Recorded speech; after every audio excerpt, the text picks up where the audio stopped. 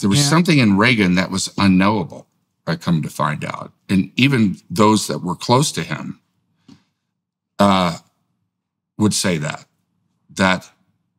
I don't even know if Reagan was aware of it, but there was something, the great communicator, there was a very private place in there that you could not breach. I'm sure that Nancy knew what that was, but he was a very, very private person underneath it all.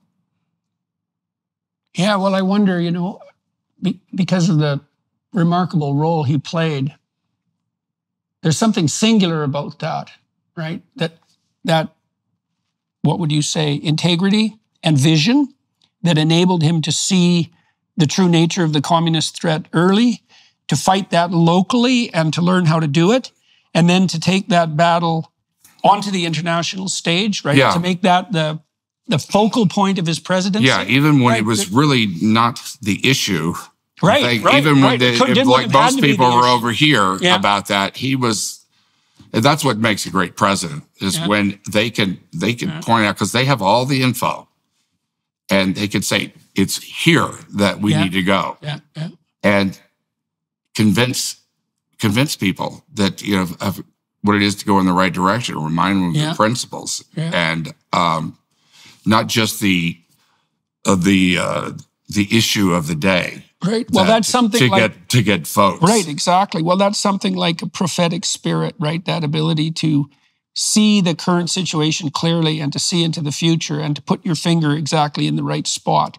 And it isn't the case, generally speaking, that American presidencies are founded on, say, a foreign policy vision, right? That's foreign policy is important, obviously, but it's usually not central. And it's much easier for a president to default to some fast payoff local issue and to do that continually rather than to fight the battle he fought, which he really fought for decades, right? Yeah. Really, literally for decades. He was the first to say no to the Soviets, but his take was so brilliant and it was disguised. And because his idea, and it wasn't originally his idea, it was from a lot of reading, research, and just time spent. He thought the answer was to bankrupt the Soviets. Right. Their economy is minuscule, even today, to what ours is. They had done so much military spending, and they were really, things were so bad over there for the Soviet people, the lines just to get food and this and that. And that 3 hours he comes up with Star Wars, which didn't really exist. He got the idea from the movie, about lasers, that are going to shoot down missiles in space. It didn't exist. And Russians knew it didn't exist. At least 90%, they knew it didn't exist, but it was that 10% that Reagan made him think about it. He didn't back off of it at all. Yeah. And so, that's a weird blend of fiction and fact. That really tore them up. Yeah. And so they were on this military spending, and finally they just, it just toppled. That's really what brought the Soviet Union down. Yeah, well, that's a remarkable climax to a life spent that originated in local fighting with the communists in the unions in Hollywood. Yeah. So how did you prepare to, how much work did you do, biographical work and so forth? I don't know exactly how you would prepare. Well, a lot of it I'd lived through. I lived through the times. That had a lot to do with it. And I was a history buff to begin with. So I remember the stuff, but I watched YouTube was really great because you have all of those. You have everything. You can go back and see. What do you get I work outside in a lot, so I work on the physical. How's a person walk, talk. And then from that, it goes inside, and I realize why that is. For instance, like Reagan had like a crooked smile. Yeah, right. It's like, that's this good. Was kind of held like that. Right. And there was, and after you do that a while, you realize, well, why is that? And it's because that's why you look like him in the movie. That's so cool. There's some muscles that are deadened in his face. Yeah. From what I don't know, but that's that leads you to the inside of a person, of where they came from. The way he walked, the way he the way a person grooms themselves, the way they the image they put out, and then there's but really, when you get down to it, that's the outside, and you have all the news stories and stuff. But I talked to a lot of people who knew him personally. Yeah. And,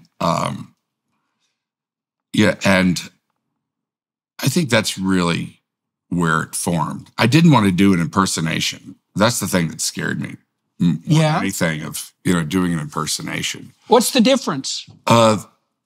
Because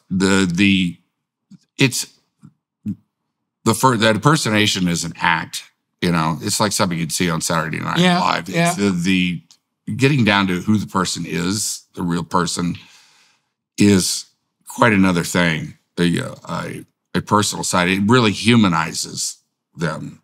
Yeah. And makes them singular. And I like to, when I get a part of a real person, of which I've played many, I'd like to tell it, their story, from their point of view. Yeah. Yeah. Not from the outside about what we thought of them, and not for me to really, I try not to comment too much. I try to tell it from their point of view. What is it like? The question is, what if me, were this person in this situation? Right. Well, and that's also what you're transmitting to the audience, right? Yeah. That opportunity. So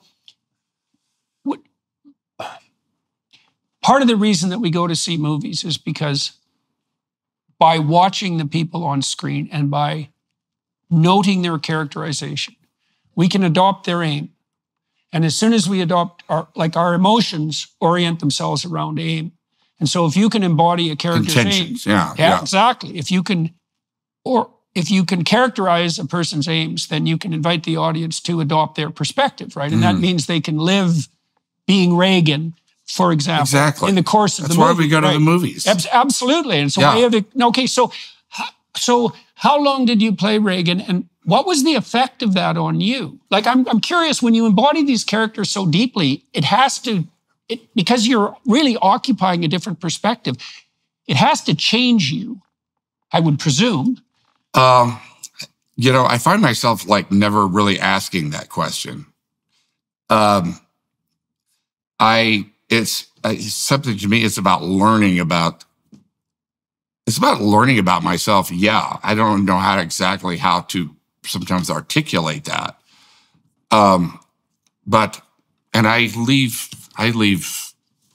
have learned to just leave the character at the end of the day, at the end of the take. In fact, just go do something else. Right. Because it's kind of like osmosis. I've already done all the work, and now just let the subconscious work. Right.